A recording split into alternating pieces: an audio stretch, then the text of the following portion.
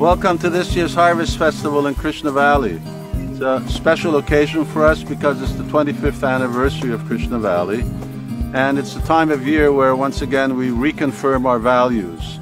Although we already picked fruit and gathered vegetables, this wheat, this will be our staple. Krishna says all life subsists on grains.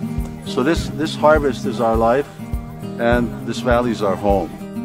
We don't have electricity, so no TV, no light bulbs, no washing machine.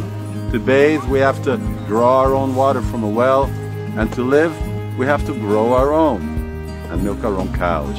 And let me be honest, it's not as easy as it looks or sounds. But the main challenge is not the gardening, not the milking, nor the harvesting.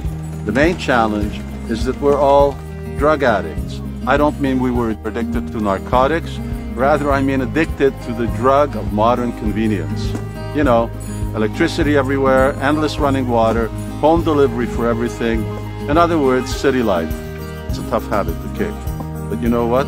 We're winning the battle with our past addiction, because our children can walk to school without fear, because we know that we'll never grow hungry, because we're growing as a cohesive community, because we feel a mutual bond of love with the earth that sustains us, and most important of all, because we're convinced that we're living in a way the Creator planned us to live.